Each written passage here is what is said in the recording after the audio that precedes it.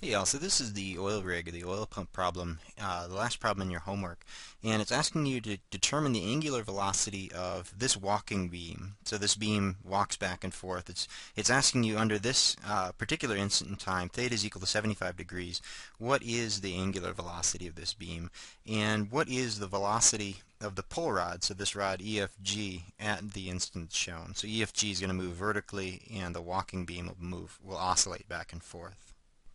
The way I'd approach this would be to figure out the velocity of the major points moving. Those would be points B, C, and E in this case. You could find the velocity of B fairly easily. You know there's a 4-foot difference, the distance between A and B, and you know the rotational speed of this thing is 10 radians per second. So we can write this out in vector form as VB is equal to omega cross RB, and then substituting in the values for these vectors. You've got negative 10 radians per second in the k direction, and it's negative. This thing's rotating clockwise. You use the right-hand rule, and then we'll cross it with 4 foot in the j direction. I'll write this out in the determinant matrix. You can skip ahead if you know how to evaluate this mathematically. I've got the unit vectors in the first row, and then in the subsequent row I've got the units or the dimensions for the I, j, and k direction in omega, and the same thing for r. So in this case r, there's only a component in I messed up. There's only a component for r in this case of 4 foot in the I direction. So here's 4 foot in the I direction, 0 for the other two components. And then a way to evaluate this thing would be to cross so we take the product of all these three, which is 0, plus the product of these three, which is negative 40 in the j-hat direction. And then for these three, again, we're at 0. And then take the negative value. We take the product of these three, and let's say these three. All of these evaluate to 0. All you're left with now is omega cross RB is negative 40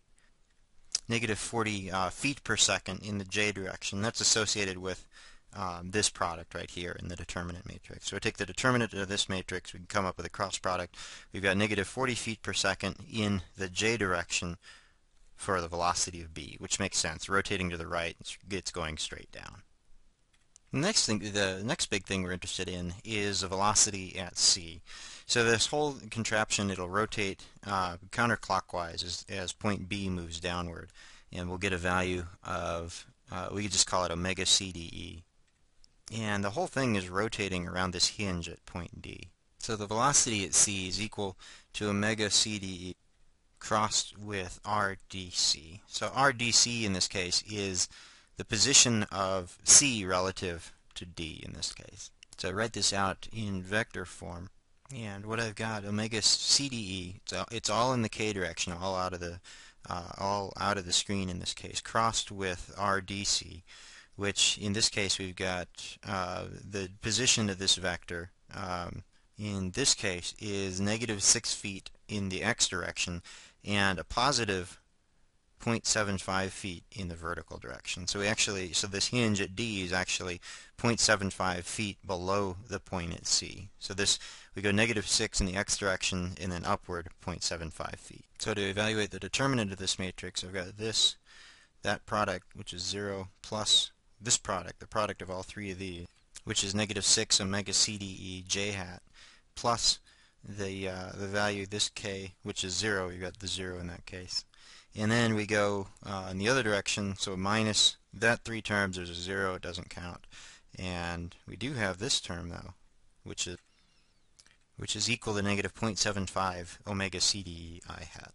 And all the other terms fall out. So the cross product VC in this case, we've got a component of velocity in the negative j direction, so coming downward. We don't know what this is, by the way, so I'm just leaving it omega CDE. So there's a component negative 6 in the downward direction for the velocity of c, and then some smaller component in the negative I direction. So this whole thing is bending sort of backwards in this position. So this head is coming up. It's pulling this thing out of the ground. So let's talk about the third point. Think about that. So it's omega, in this case, CDE, omega cross, in this case, RDE. And RDE, it's a horizontal line. It's coming straight out to where the rope is connecting this device. So you've got, if I plug in vector form, Here I've got omega CDE in the k direction again, and then here's 6 in the I direction, 0 in the vertical direction for the position of E relative to D. So if I write this out in the determinant matrix, so I write this out in a matrix, I want to take the determinant of it. Here we go. So only in the J case, in this term, will that be positive. And again, we look this way, nothing, nothing, and nothing in that direction either. So what we're left with is VE is equal to 6 omega CDE J hat. So what this is saying, the velocity of E is only in the J hat direction, so it's only coming straight up. It's just pulling the pump head straight up out of the ground. Alright, so step 1 is complete. We found the velocity of the primary hinge velocities here, V, B, C, and E in this case, and I wrote them out there. Next thing I'd recommend trying is to find the velocity of C in terms of the velocity of B plus the relative velocity of B, the velocity of B as relative to C. Oh, I'm sorry, the velocity of C relative to B. So we can rewrite this velocity of B plus omega BC, so it's the rate at which this shaft is rotating. Omega BC crossed with the relative position of the position of C relative to B in this case. So in this case it would be the position of C relative to B would be this vector. So we expect a vector in the negative direction in the x component and some positive direction in the y component.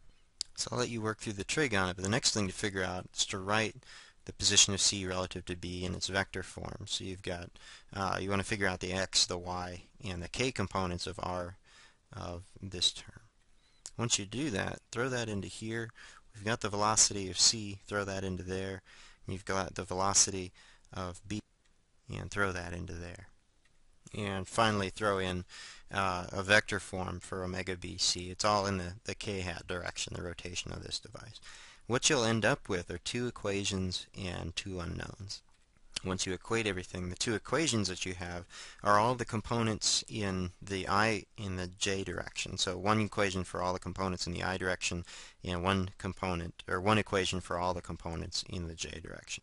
Of course, the two unknowns that you've got in this case are omega BC and omega CDE. So the first part of the question is asking you the angular velocity of the walking beam. So that's simply omega CDE. Once you solve these equations, you've got that. And then what it wants to find is the velocity of the pull rod at the instant shown. So the velocity of the pull rod, once you've got omega CDE, that's just this velocity E. So velocity of E, F, and G are all the same, and you'll be able to work through this problem.